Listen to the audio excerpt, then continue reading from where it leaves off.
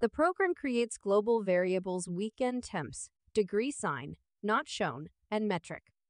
Weekend temps is a list of floats representing temperatures. Metric is a string representing Fahrenheit or Celsius.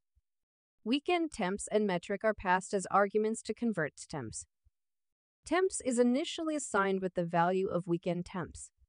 Unit is initially assigned with the value of metric. Weekend temps is a list, which is mutable.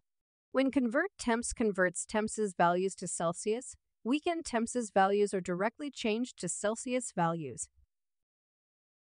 Metric is a string, which is immutable. When convert temps changes unit's value to represent Celsius, the function must create a new object to hold the new value. After convert temps finishes, the program outputs the results of the changes.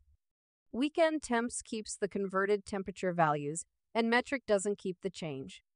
So the output metric is incorrect.